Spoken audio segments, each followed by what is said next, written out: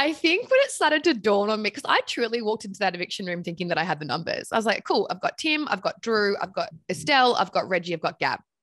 And plus mine, that's enough to send Johnson home.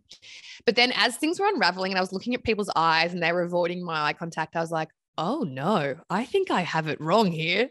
I think I'm being betrayed. I think I'm being blindsided. And I thought, you know what? If I'm going to go down, I'm not going down without a fight. I'm going to blow Taras's game up because literally until that point, people were still trusting and like, oh no, Taras would never. And don't get me wrong, I love Taras. We're on good terms. He gave me a call up and he was like, listen, I'm sorry. And I was like, I want to punch you in the face, but it's okay. Well played.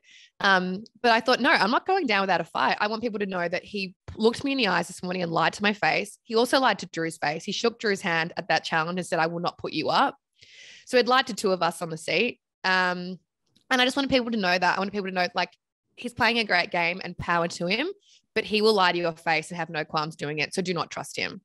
And so I'm mouthing to Gabby and I'm mouthing to Estelle, come for the head, shoot him right in the head. Like, make sure if I go tonight, you come and you get him as revenge. Because, yeah, he's not to be trusted. Reggie didn't have my back in that she knew I needed her to put the point on Johnson for it to make a difference. She chickened out and put it on Drew.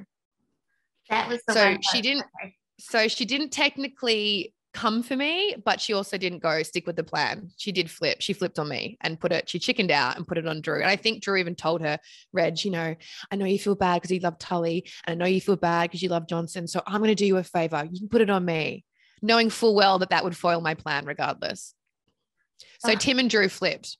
The only two people that stayed loyal to me were Gabby and Estelle. And God bless those two women. I will crawl over cut glass for Gabby and Estelle for having my back to the end.